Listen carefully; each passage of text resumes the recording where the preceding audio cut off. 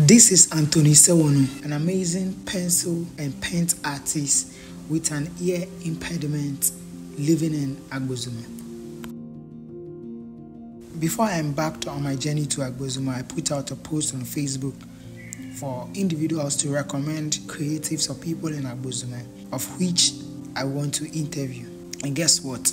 Someone commented Anthony Sewor's name. Per my research and my investigations, I find out he's one of the amazing pencil artists in Agbozume. Reaching there, I was amazed to see this man with an ear impediment and have pen and pencil art as his main occupation. And yes, that same question you have in mind. Communication as a barrier with clients, right? Let's dive into the world of Sewor Pencil Art. Due to his hearing and speech impediment, we had to conduct the interview on WhatsApp. Anthony Sewor was born in Blekusu. Finding painting as his hobby and talent, he started schooling at Volta School for the Deaf, Hohe, and then went to SHS as Mampom, Ekuapim, where he studied visual art.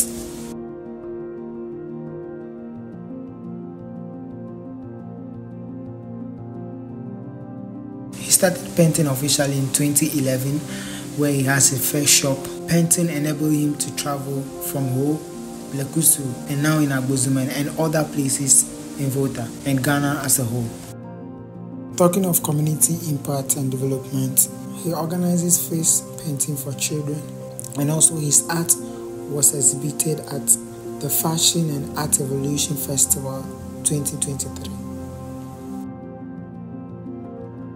He's a brother to Mr. Agbozume, the CEO of Deep Fresh Seafoods. He has a lot of drawings to his credit, such as drawing of public figures and a lot of paintings.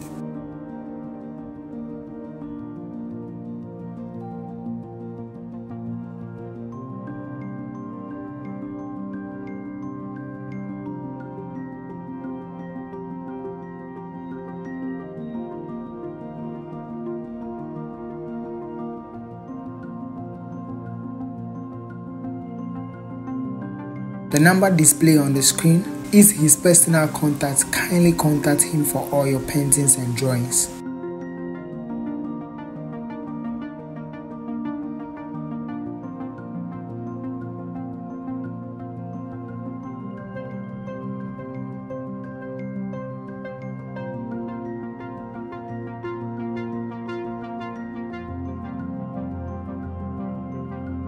After spending the day with Mr. Anthony, I realized that disability is not inability, and what you can do lies in you. Therefore, having faith in yourself, believing in what you do and your craft can take you far. On this note, I'll say goodbye, but before then, I realized most of our viewers are not our subscribers. Kindly subscribe as we are on the journey to hit 1K subscribers.